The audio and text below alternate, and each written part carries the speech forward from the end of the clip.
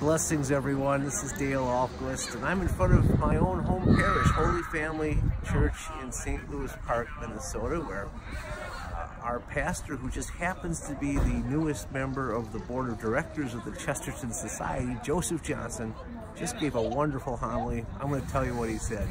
He said, it's time to get woke spiritually. Now's a wake-up call for people to start thinking about what's really important. I'll tell you right now, there's a lot of chaos in the world and a lot of hand-wringing, but Father reminded us that we are all on a journey that has a beginning and an end. It's going to end with us dying, everyone.